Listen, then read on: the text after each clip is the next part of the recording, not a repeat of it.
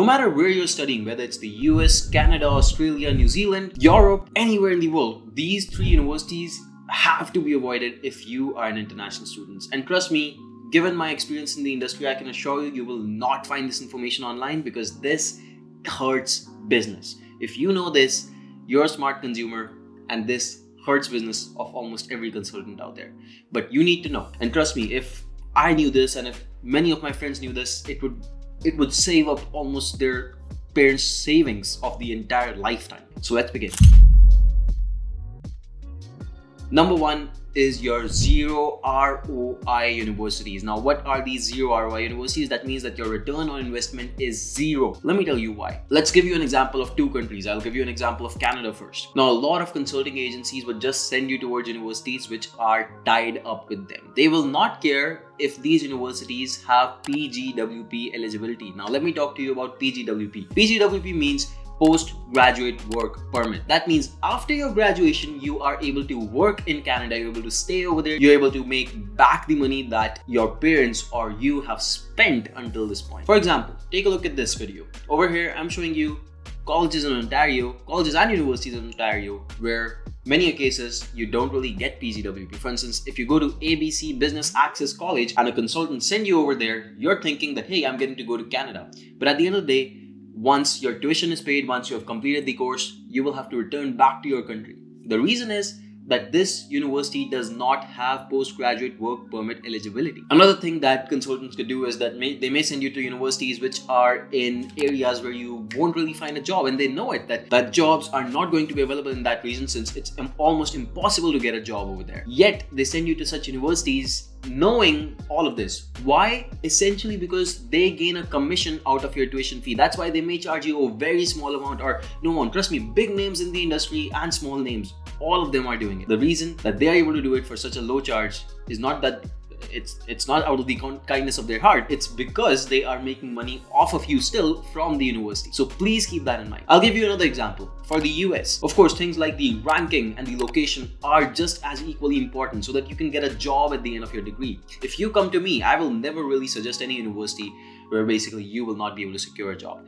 But there's also one more criteria, which is called the OPT, Optional Practical Training. Now, in this case, what it essentially means is that after your degree, how many years do you get to work in the US? Now, most non-STEM degrees essentially would get 1 year. That means that after your degree, you can only work for 1 year. STEM degrees get 3 years. That means you can work for 3 years without any H-1B, and you can apply for the H-1B 3 times.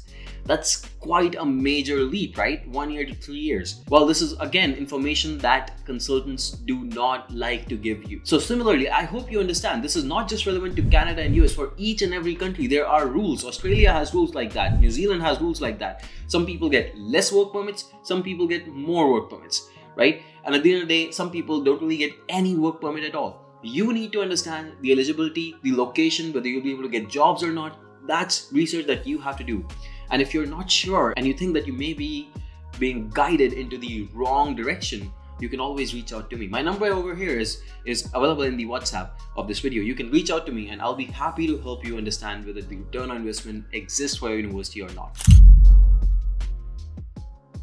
The second kind of universities you absolutely need to avoid are the visa rejection universities. Now, what are these? These are usually very low ranked universities. Rankings are very bad. At the same time, they're also quite a low tuition university generally. So that means that you're going to study in a very cheap university, very bad ranking, more or less you have no future after that. But you're still going. But you don't know that all of this is happening in the background, right? You're thinking that you're going to go to the US, Canada, wherever, right? And you're going in the hopes and spending all of your parents' money in the hopes that you will be able to secure some sort of job later on. But the visa in such universities is usually always rejected. You want to know the reason? The reason is that it looks like you are trying to immigrate. Why does it look like that? Essentially, the reason is that you're going to pay a very low tuition amount. It's a bad university. Maybe you can even get a better university in your own country, but you're going overseas. Why? It looks like you want to go ahead and work over there.